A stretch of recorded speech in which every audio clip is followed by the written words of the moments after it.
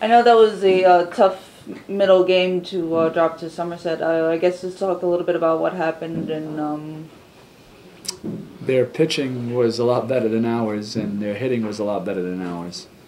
And their defense was a lot better than ours. So that combination is not good. You're usually not going to win those games. That pitcher, I mean, his last outing he went 9 innings.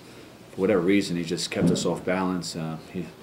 Big, tall guy, lanky. You know, I was talking to some of the guys. You know, that has good movement down and in and throwing it away. He just kept us off balance and pitched well.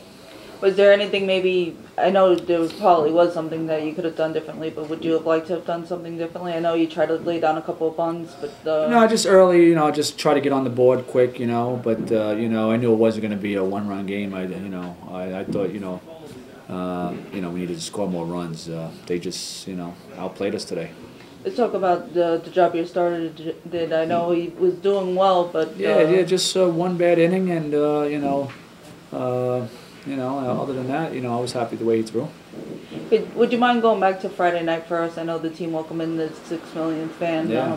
How special was that for you and the rest of the team? It's awesome, especially for me, because I've been here a long time, and I know what it means to be part of this organization, and to have all these fans come out, and to have the 6 millionth fan come out. It's a big deal. Now, I guess moving on to tomorrow's game, you have a chance to walk away with the victory before Lancaster comes in, and I guess what do you think you could do to... Yeah, I mean, every game's important, there's no question about it, and, we got to put this one behind us and come out tomorrow. It's always, the next day starter, so cliche, but it rings true. We got Jared Lansford going against us tomorrow. He'll keep us in the game.